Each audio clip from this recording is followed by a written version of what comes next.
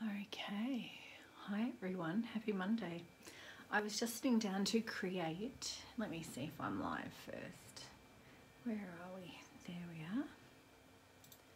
I was just sitting down to create and I was using a technique, and I've been asked about this in the past, so I thought I would show you.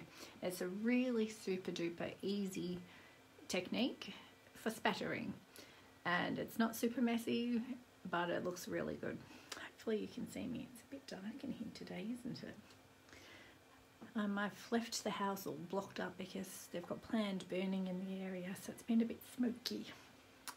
Okay, for this technique, all you need, Stampin Blends. And you'll need the thick end. You can see that they come with two ends, so one's like a bullet point end and the other one's the brush end. And it's easy to tell the difference when you're creating because it's got the image, but it's also got the line. Okay, you have to be a little bit gentle with this because you don't want to ruin your nib, but all you need to do is take off the lid and keep it in your hand. Put the nib in the corner and gently pull, and you'll see that it starts to flick colour. And it's a really soft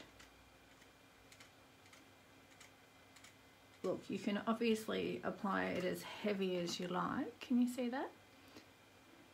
And some of your more juicy markers might come up with a more bold colour, but it works with any of the colours. Let me choose another one. Let's try a Melon MAMBO. You can see this a little bit more. Brighter. It does go everywhere, so just be mindful of what projects are around you. I always have my pad underneath because, as you can see, it goes everywhere, but it's just a really easy way to get a really pretty spatter. But as I said, just go gently because you don't want to ruin the nib, and just gently, I'm just gently pulling down and it's flicking the colour. So that's my quick and easy technique for you today. I hope you'll give it a try. I hope you like it, and I will talk to you all later. Have a great day. Bye.